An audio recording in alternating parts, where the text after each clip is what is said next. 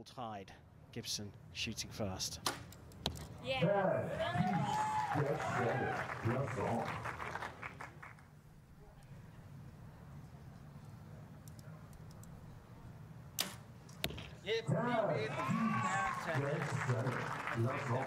I mean, the first arrow of Ella, it couldn't be much closer than that, but Tanya somehow still managed to put it closer to the middle than Ella did.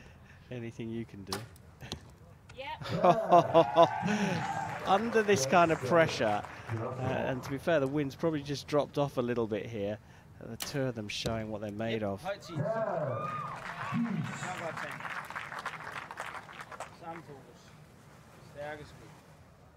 Is it going to come down to this final arrow from both archers?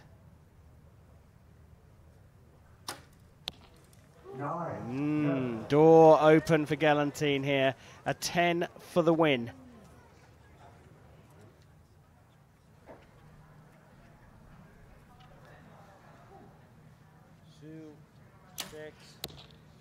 She was shaking all over the place. She was feeling that pressure big time. And you could almost, in a totally unpredictable match, have predicted that Galantine was going to put it in the 9 and we were going to be treated with another shoot-off.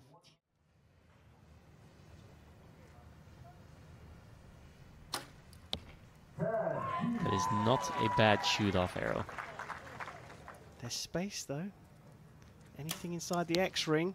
Oh, and it's a 10 and it's gone high. And that means that Gibson, they are already over to give each other a hug. Gibson has done it with a not a bad shoot-off arrow as...